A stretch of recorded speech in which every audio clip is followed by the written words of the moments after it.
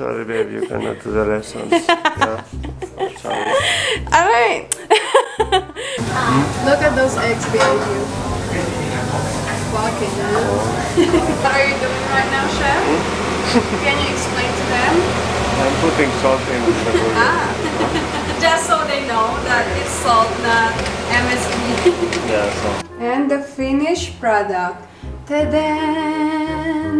You need to eat the burger like this. Okay? 1, 2, 3. Oh my god. Wow. Like?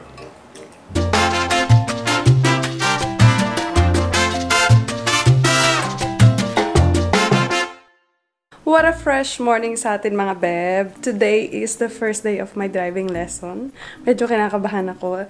And sobrang aga pa ngayon. Ano pa lang, 7:30. And yung guy na magtuturo sa akin is, he will pick us up at 8 ata. Or gano'n. Basta mga ganong oras. Mag-prepare lang tayo ng coffee. Babe, do you want coffee? Hindi lang ako yung pupunta dun sa aking driving lesson today. My sister and Pepe will join me. Kasi dapat si Pepe, he was supposed to leave for Phuket ata ngayon. Kaya lang, yung ano niya kasi, yung schedule niya kasi medyo unpredictable. Paiba-iba.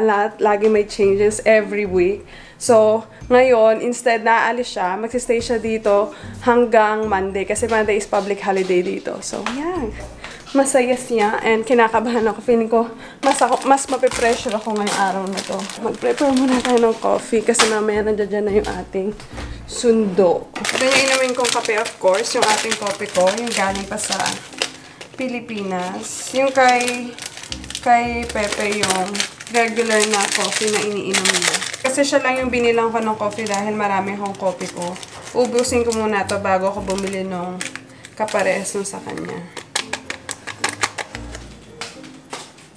Babe, coffee is ready.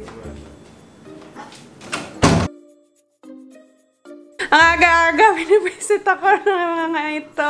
Just right after ng pagbablog ko and telling you guys how excited I am today kasi first day nga ng driving lesson ko. Tumawag naman yung guy na magtuturo sa akin and he told me that his car won't start. Let's go. I'm sorry, babe, you cannot do the lessons. Yeah. Sorry. Alright. Shit happens. Ika nga. And sabi niya sa akin, ha? And sabi niya sa akin, he will just let me know this afternoon if we can do it tomorrow instead. Okay lang yon kasi, yeah. Meron naman akong time. We're heading to this breakfast place that we used to go before. Kasi medyo matagal na kami hindi nakapunta doon. It's been a while. And since hindi nga natuloy yung aking driving lesson kanina umaga, nag-tennis na lang kami. And now we'll have brunch kasi wala pa kami asing kinakain. Nagkape lang kami dalawa.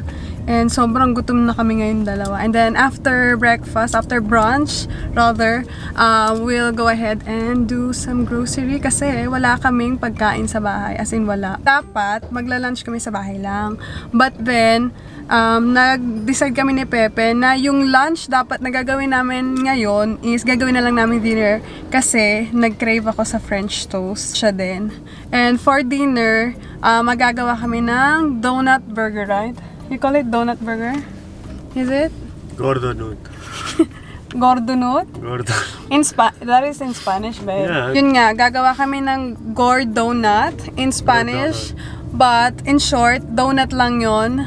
Na amin, ano siya, burger siya, but yung bun niya is, ang gagamitin namin is donut. So, bibili kami ng donut sa Krispy Kreme. We won't do our own donut kasi tinatamad si Pepe. It will take long. So, we were just gonna buy it from do our Big. own donut because I don't want to do my own donut. I like Krispy Kreme donuts.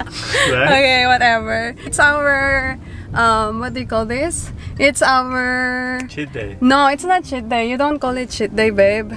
It's a reward day. It's our reward day. Yeah, cheat day is what I said. No, you have to reward yourself once in a while. Okay, but I'm happy that today is cheat day.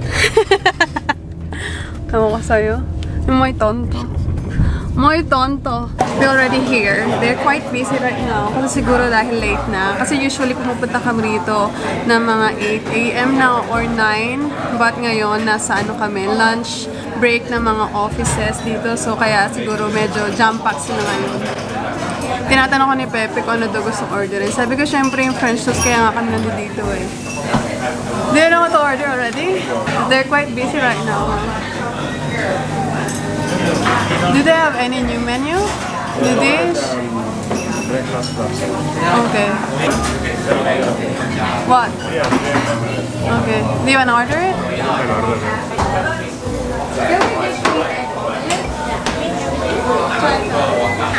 And then, can I also get the French toast with peanut butter? And what else next?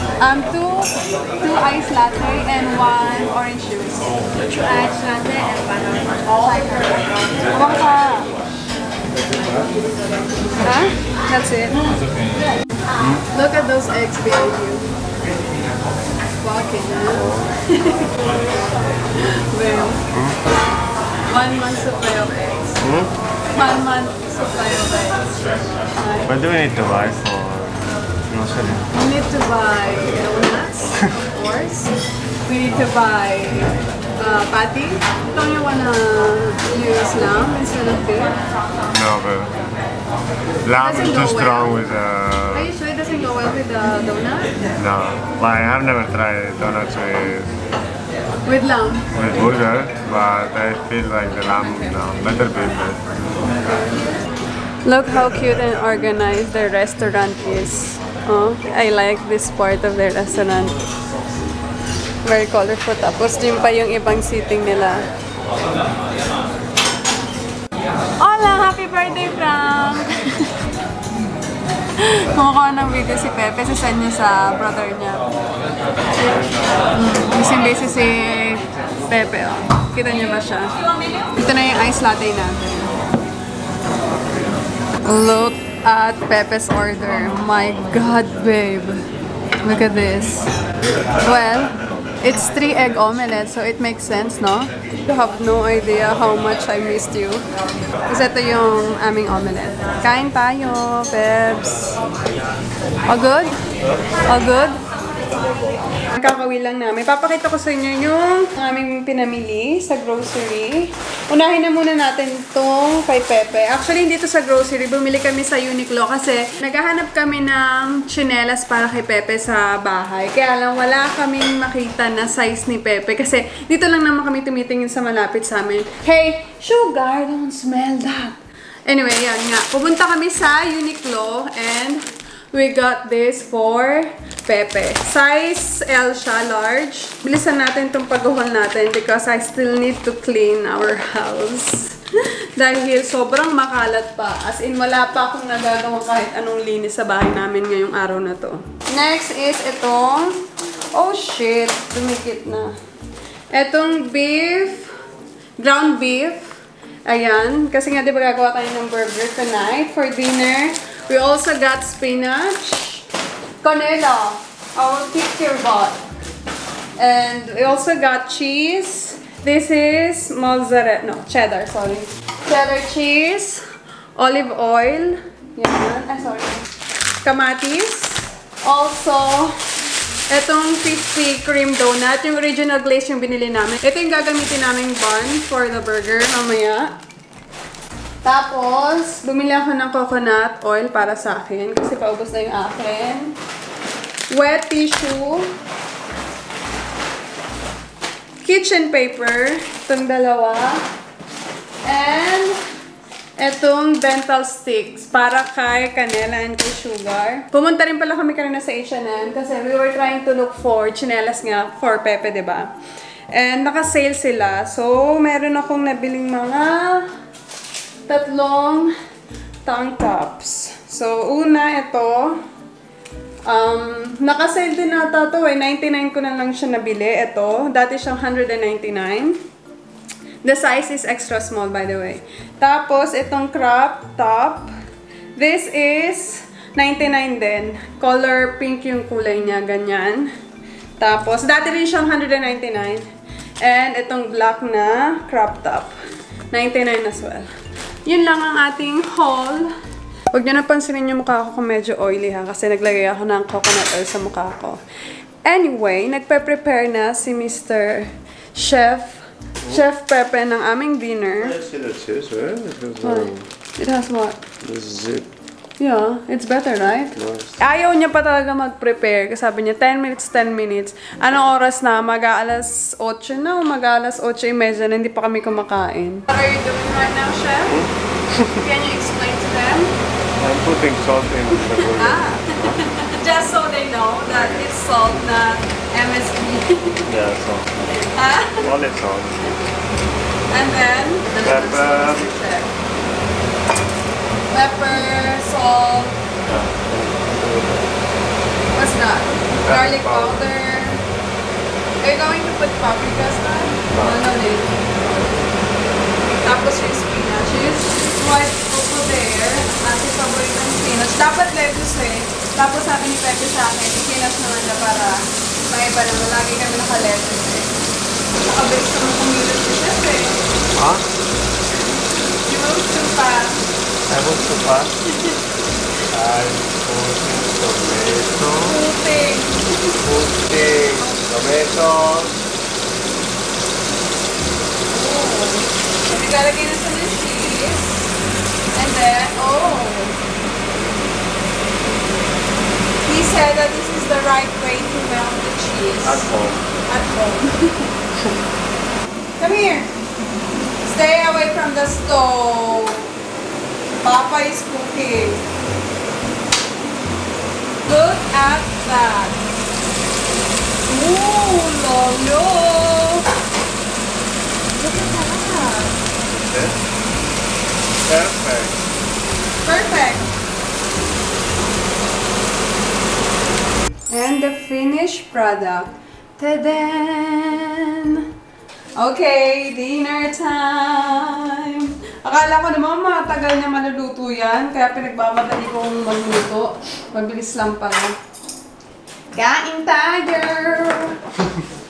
Kita pa yung mga plato kailangan ko ilagay sa cabinet namin. Good? Muy gordo. Oh my God, a lot of calories. Yes. Tikman natin. Teka lang. Nagdodrooling na ako dito. Like? You know that I like crispy spinach as well. Okay, let's try. First bite. You need to eat the burger like this. Okay? 1, 2, 3.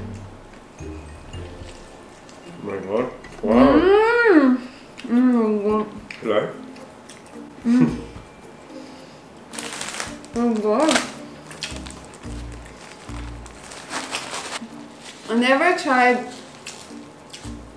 this kind of burger before that you use donuts as a bun. Because I don't really think it will be a good combination. Savory and then sweet. Yeah. Perfect combination. Like yuck.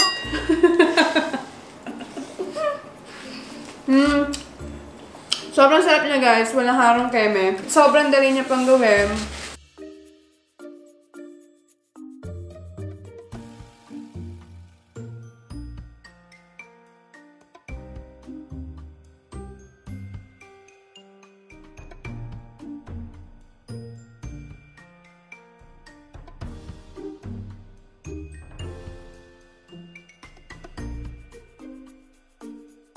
Tapos na kami kumain. Diyos ko po, wala pa atang 10 minuto yon. Babe, muchas gracias. Muchas gracias for another great meal. Huh? De nada. But, in every great meal and very satisfying meal, ito pa rin. The downside of every great meal is ang mga hugasin. And ako ang nakatoko doon. Hello, my baby! Hello! Did you like the dinner? Hi, guys. Did you like the dinner? Huh? Can you say hi to the people? Hi, people! Hi, people. Hi, people. I look so guapo, people. I have balls now. Ah, show them. I have balls. Show them. Hola, si Kuya. Sugar. There's no food anymore. Thank you guys for watching of our today's vlog. I hope you guys enjoyed. Please don't forget to give this a video a like. And please subscribe if you haven't already. And let's catch up very soon. Bye. Mwah.